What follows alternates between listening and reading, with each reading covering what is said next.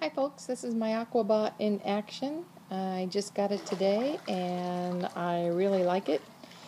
Used to have a different system that would just sit on the bottom of my main drains and not go anywhere for the entire duration it was in the pool. But this has nice big tractor treads on the unit and a good suction power, and it travels without any difficulty over those drains. I left it running for most of the afternoon, and when I came out I noticed it was still running, but there wasn't any water propelling through. If that happens, just take out the bag and clean out the filter bag. And here's a good display of some debris that it's about to pick up. Voila! It works really good.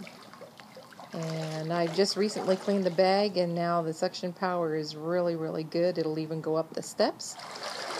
And I'm very happy with the product. So if you see it not circulating the water, just turn the machine off, unplug it from the unit, remove the unit from the pool, and clean out the filter bag. Then you'll be good to go.